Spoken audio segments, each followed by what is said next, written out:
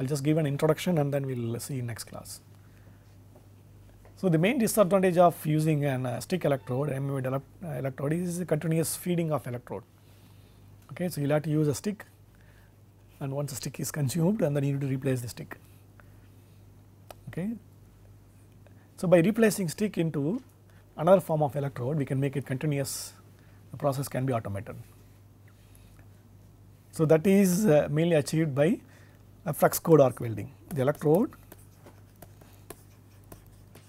has a core, and that core is flux, and then we have outside shield made of metal. In this case, you have a metal core and the flux is outside the metal wire.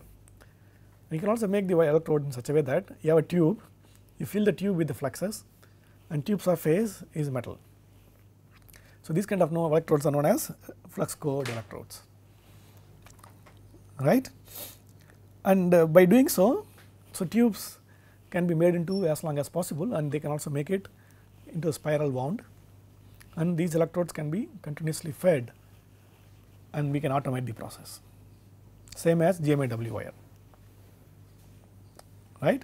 So, we can achieve the automation characteristic of GMAW plus the advantage of having a flux controlled shielding gas generation as well as metal transfer, which is achieved in MMAW. So, the both advantages of GMAW and then MMAW can be achieved by using flux cored arc welding electrodes. So, the only difference here is the electrode geometry. So, we have a tube, and tube is made of a material of our interest, and then you can fill the tube with the flux, okay. And the fluxes composition is same as you have it in MMAW. In most of the cases rutile based titanium oxide based fluxes. So, again the process is the same, it can be shielded or it can be self shielded. In self shielded case, so you generate carbon dioxide by burning the fluxes, or you can also replace calcium carbonate completely with say other fluxes, and you can give with the shielding gas as well. Argon shielding is also possible in this case. Okay. So, the schematic is the same as the in MMAW, only thing is the electrode geometry is different. Okay. So, this is the flux cored wire and contact tip and the gas strobe. So, this is your contact tip to the workpiece distance, and this is L, and you have the electrode which is flux cored electrode where your flux is inside and then the metal sheath is outside. So, you strike an arc, if it is self shielded the electrode, the flux burns, generate carbon dioxide, and then you strike an arc, and during this process the flux melts and the liquid droplet transfers, and liquid composition also change based on the flux decomposition, and then your oxides would melt and then form a slag on top, right. It's good. So, this is the typical cross section overview of the flux cored arc welding consumable.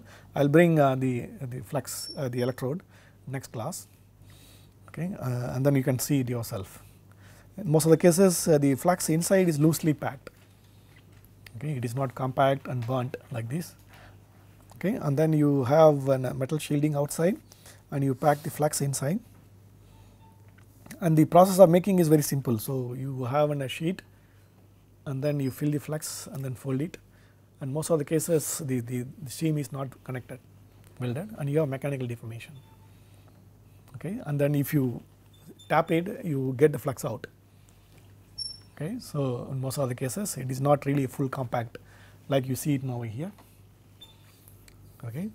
And so, you also minimize the moisture the accumulation because the outside is metal sheet, okay. So, that is also another advantage, and you can also make it as long as possible, and you can wound it because it is a tube, and the flux is not fully compacted, it is not hard like you see over here. So, it can be made it flexible and you can make a roll, and roll can be used as a GMAW filler. right, it is clear. So, outer the metal sheet is actually the composition of your interest, and you can also change the composition by changing the flux composition, and you add a flux powder and then a flat strip, and you send it in a rolling 2 rolls, and the rolls folds, and then you form a complete tube.